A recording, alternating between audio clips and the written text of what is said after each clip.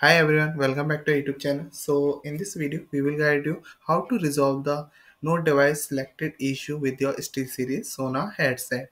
So we understand how frustrating it can be when your headset fails to connect or is not recognized by your device. So our step-by-step tutorial will walk you through the some troubleshooting process, ensuring that you can enjoy uninterrupted audio with the seamless gaming experience. So follow our instruction carefully and you will be have your SteelSeries Sonar headset up and running again. So don't let technical glitches hold your back. Watch your video now and get back to gaming. So let's start. Here the solution first is check default audio device. Now we have to right click on the sound icon, lock it in the taskbar. So simply I'm show you we have to there the taskbar in this you have to find this sound value. And now you have to go to this setting icon and click on this. Now in setting we have to choose a more setting like this system is simply we have to go to the system or simply then in this section we have to choose sound and now here there is more sound setting. So there you have to find choose playback devices like they are in the playback devices. In playback devices we have to locate the SteelSeries Active 7 in the list of playback device. So you can find them but I'm not using the SteelSeries so you are not showing this, that's why, but I'm showing you how you can do this.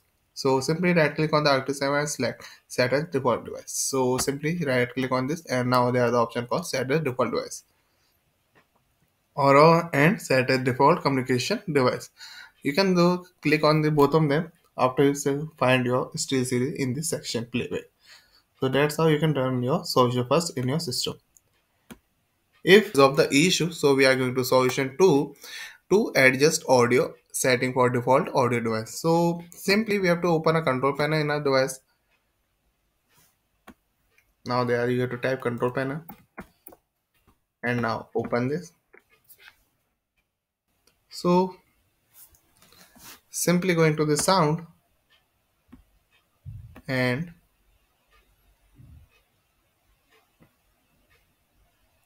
so in this section, locate your default audio device, example STC Active 7 and right click on this.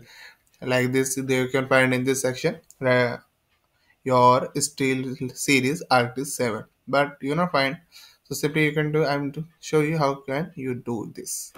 So we are going to this property after selecting Steel Series. In properties window, we have to go to the advanced tab. Now they are the advanced tab. So in advanced tab, we have to under the default format section, select a lower setting. So like this lowest setting this है, that's the lowest, ठीक है, and such as two channel 10 gigahertz or 16 gigahertz or 44,000 hertz. So click apply or OK to save the changes. That's how you can run your system in solution 2. But it's also not resolve the issue, so I am showing you solution third. You can do this. Simply switch output and back in volume mixer. So right click on the volume icon in the taskbar and select open volume mixer. So in the volume mixer window, locate the output correctly and set to Artist Pro wireless gain. And now switch to another output device such as speaker by adjusting the volume slider for that device. So then after switching to a different output, switch back to Artist Pro wireless by adjusting your volume slide back to the desired level you want to hear.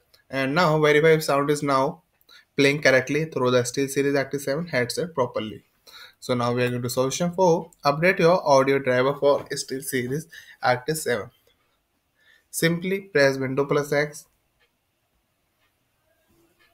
Then you have to go to the device manager and now expand the sound, video and game controller.